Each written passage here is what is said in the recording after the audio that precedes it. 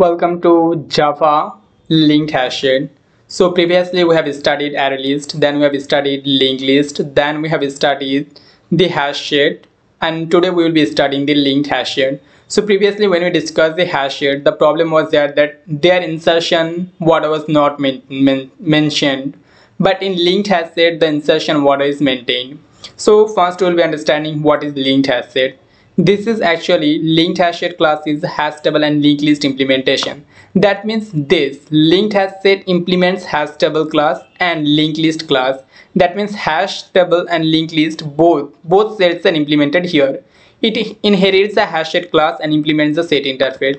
It inherits all the properties of HashSet class and implements the set interface. Always you have to implement the interface. If something is declared as interface, we have to implement all the methods of this interface class. So this is about interface class. So what are the main features of Java linked HashSet?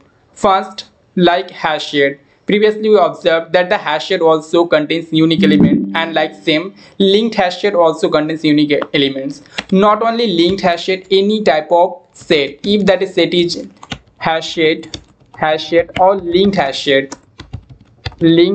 or tree set, whatever which type of set that is, that always maintains unique elements. Now optional set operations, that is in linked HashSet we can perform all the set operations required for our DSA problems. We can solve using this linked HashSet.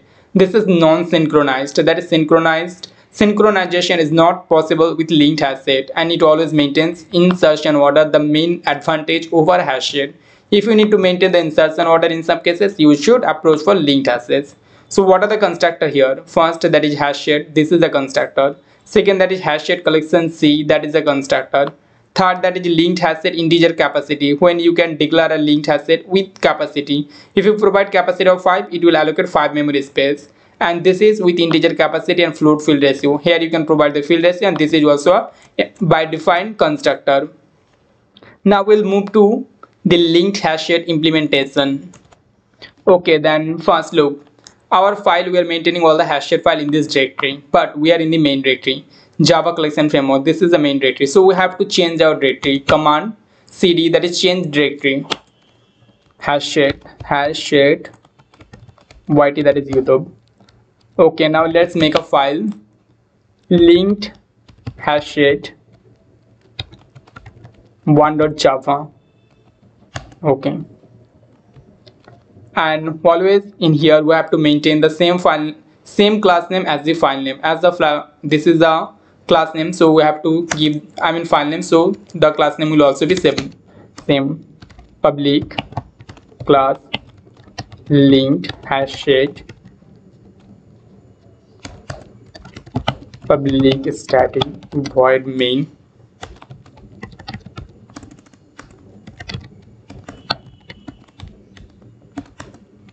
Okay, so first we will be implementing the linked HashSet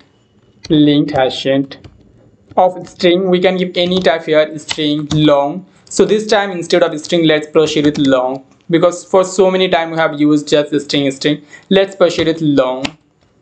Set 1, that is new HashSet, new linked HashSet. Okay, and this is, now look, we have declared the set. Now we will be storing our elements, and for that we will be using the .add function. Set1.add 10, set1.add 12. You all know that long always contains integer type of values. Set1.add 13. okay, so this is all. So to see all the written, to check, to view the set1, we'll use system.out.println. okay, and set1. Now what should we do? We should compile the file, java compile -d dot linked HashSet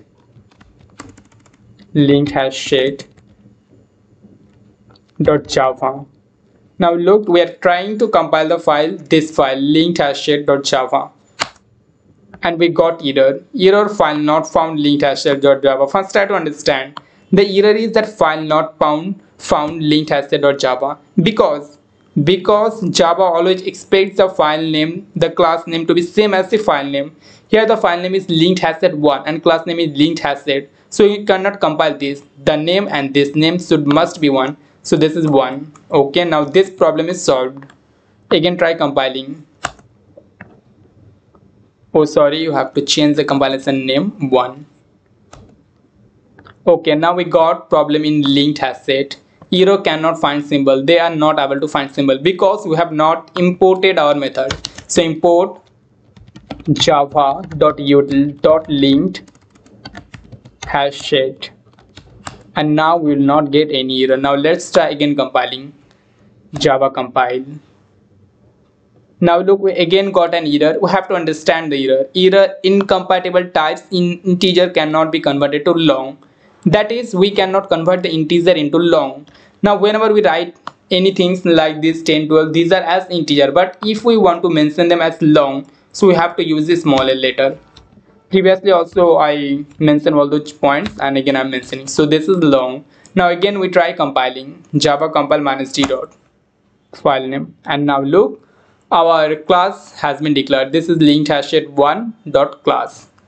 Now we will run the file java linked file, that is, we will run the class HashSet1, and you can see 10, 12, 13, etc. element is printed.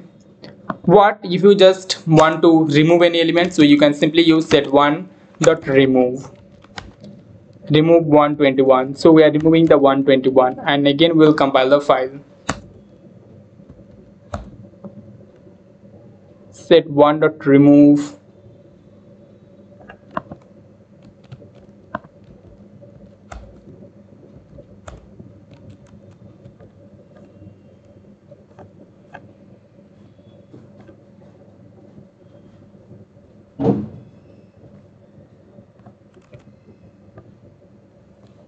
We are not here possible to remove the elements because we have used here 121, but here this is 12L, so we have to use 12L, and now it is possible to remove.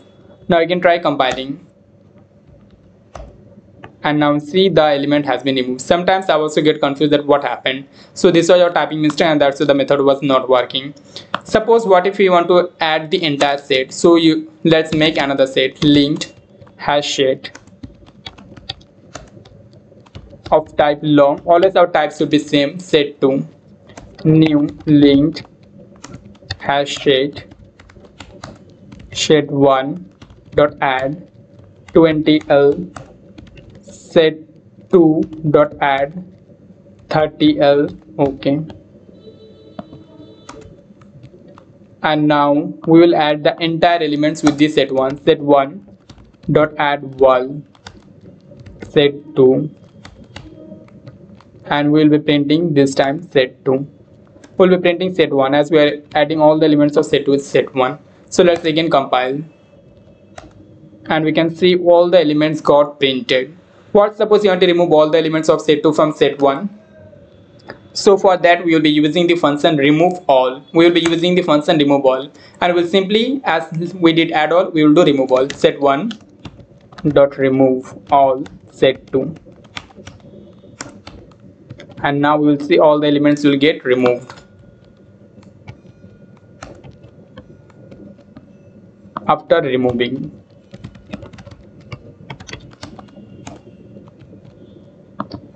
in Java we always have to use plus for concatenation,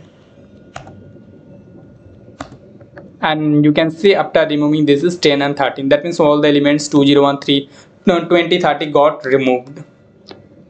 So this is add all, this is remove all. These are the common methods used in linked list. And suppose what you don't want to use long, or just you don't want to use integer, string, those type of wrapper class, you want to use their custom class. Let's say you want to use their class students. Yeah, Phil, let's say you want to use the class products. You are dealing with a shopping cart, or you are dealing with you are making your own e-commerce website, and you are dealing with products. So let's make another class for products. Class products.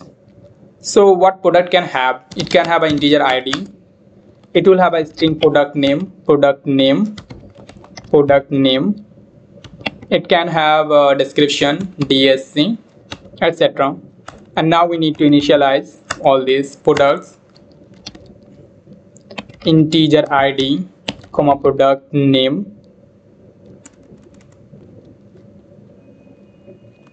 string product name, string dsc, and this dot id, that is equals to id, this dot product name, this dot product name equals to product name, this dot dsc description, that is equals to dsc. So now we have created the class, and using public would be better as we are dealing here, so let's make it public. Else you have to make actually a object. So this is public products. Now let's make object of this class products. So this is LinkedHashSet, LinkedHashSet, and now the type is of products. LinkedHashSet products, product set, charge. So this is product set, that is equals to new product, new LinkedHashSet.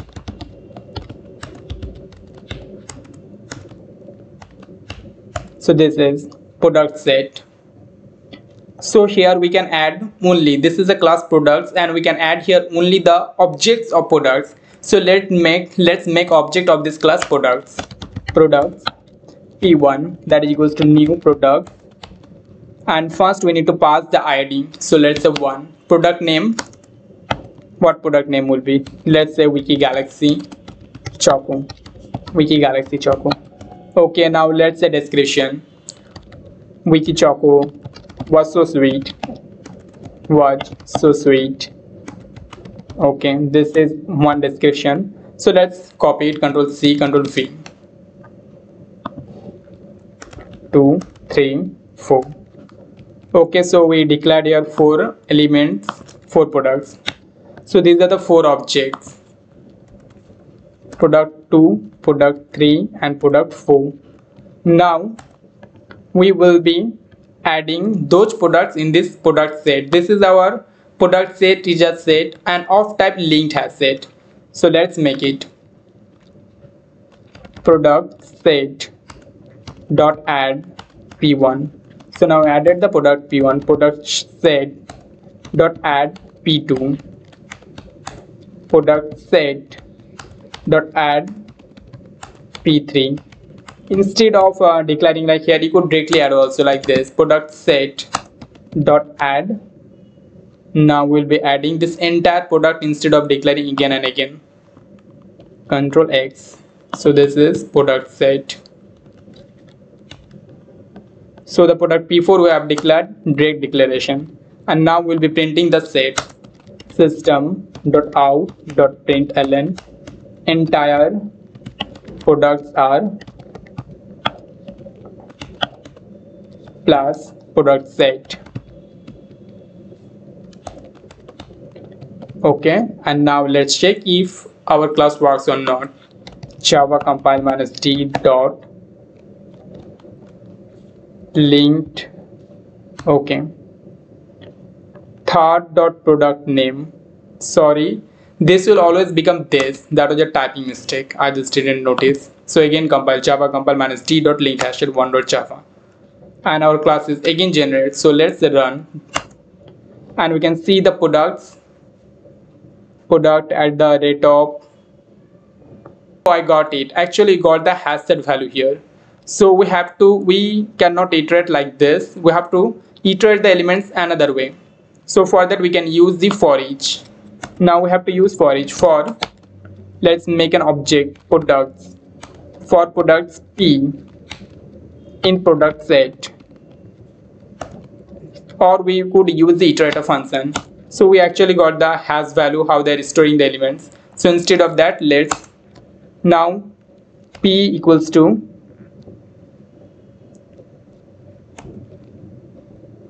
product p,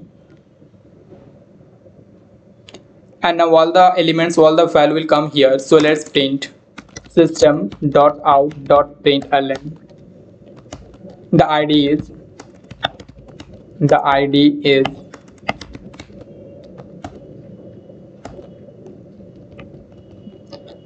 p dot id. Look, Now we are iterating using the for each products p. So all the one by one those values of products will come in this p, and through p we can access this p. This is integer id, string product name, string description. So that way we can access the element using the dot operator. I think you all know this. So we'll be accessing p dot id plus product name is plus p dot product name plus description is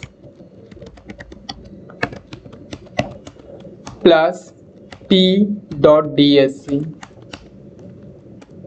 And now let's check again. And now we can see the id is 1, product name is WikiGalaxy Choco, description is Wiki Choco So Sweet. So this is how we can make our custom classes. We can make our own objects while making e-commerce, or we can use the entire concept while solving LeetCode and data structure algorithms. And this is how we have to show in your interview how you are implementing the concept. Your concept should be clear. So in this session we discussed the LinkedHashSet, and previously we have discussed the HashSet. In the next session I will be discussing the traceset. And then we'll be finishing the collection class. Then I will be starting Java and JavaScript both, and parallelly the LeetCode 1000 questions. So thanks for this class. Again meeting on next session on traceset.